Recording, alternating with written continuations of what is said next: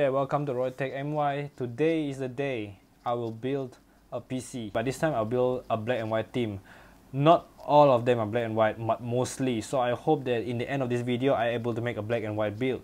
So without further ado, let's proceed to the parts that I'm going to build today. Okay, so here we are. Here is the parts that we're going to build today. Okay, so let's start from the casing. I'm using a TechWare Edge case. It's TechWare Edge and it's a black color, so it's internal.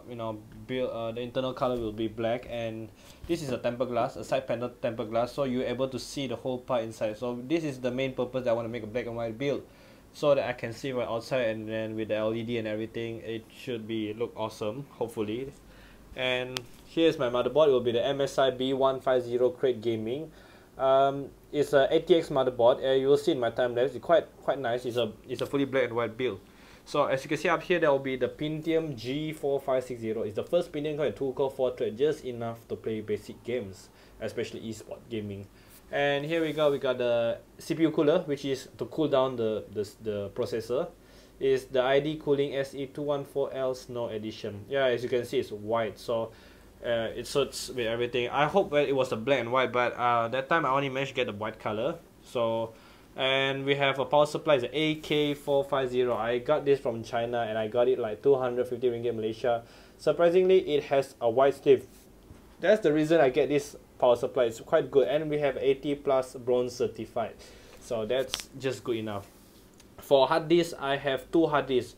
First will be the 500 GB WD Blue HDD. Of course, I will install all my raw files, like games.